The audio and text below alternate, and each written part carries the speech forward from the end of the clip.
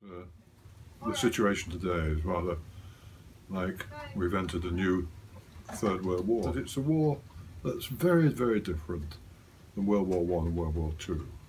But at any given moment, in any part of the world, there can be a violent explosion which kills and maims innocent people, and that can happen anywhere. At the same time, there's a form of conventional warfare that's taking place on the ground in the Middle East.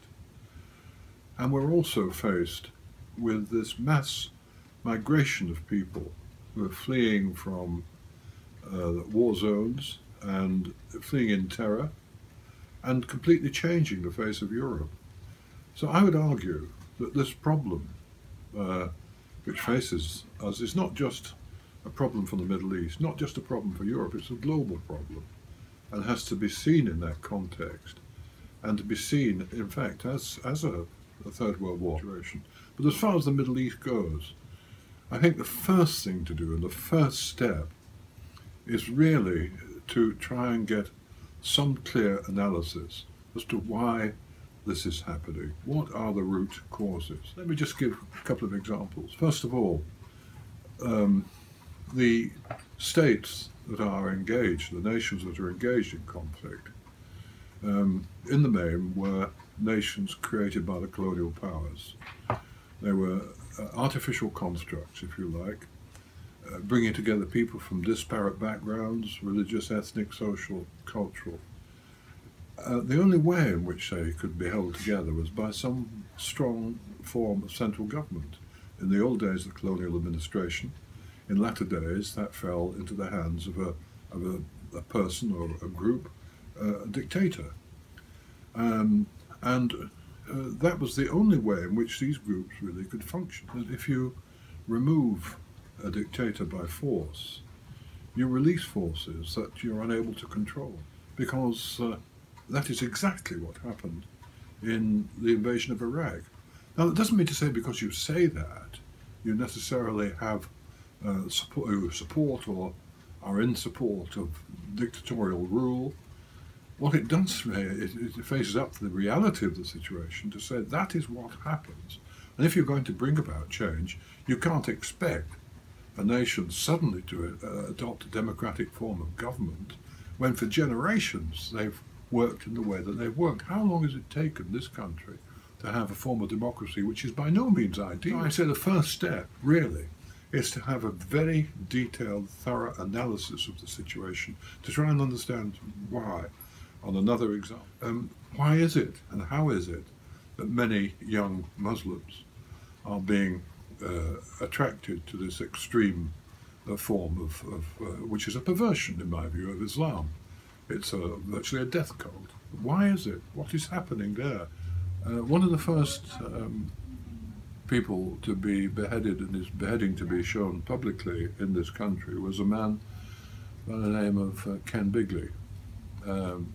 And Phil Bigley is a good friend of mine. He's now a trustee of Hostage International, Hostage UK, which I'm joint founder. And at the time when his brother was imprisoned and beheaded, he asked me if I would work with the family. So I went to see his mother in Liverpool. She was a little 2 up and 2 down. And she was in bed. And I sat on the end of a bed and she said to me, you know, nothing can really describe how I feel at this time. To lose a son in that way, it's just terrible. It's awful. But then she went on to say something which I thought was profoundly moving and significant. She said, but my son, and my grief is no different than the grief of a mother who's lost her child as a result of insurgency or warfare in that part of the world. And I think with that one very simple statement, she summed up a fundamental truth, that regardless of creed, or colour, or background, we're members of one human family. We don't always behave in a humane way one to another, but somehow the gospel actually emphasizes that point, and it says, you know, one of our duties as Christians is to love our neighbour as ourselves. That's one of the very clear commands. We have to try and understand the extremists as well. Let me put it this way. Again, another story of at one of our conferences in Hostage UK, there was a hostage released who faced a death penalty, and he was now feeling very depressed because his family was getting no news from his family. And he went to the head of the group, said that he was very fed up, very depressed. And the head of the group said, "I understand that." He took from his pocket a mobile phone, switched it on. There was a picture of a young boy, aged about 12, 14. So that's my son. Then he switched it on, and the boy went into video mode. The boy walked towards the target and exploded. He was wearing an explosive belt. His father was proud of him. He said, "That was my son." Now that will tell you many things, but one of the things it tells you is that father, of course, believed that by his son behaving in that way, he would presumably gain instant access to whatever paradise awaited him. And it taught me that what you believe radically affects the way in which you behave. Radically.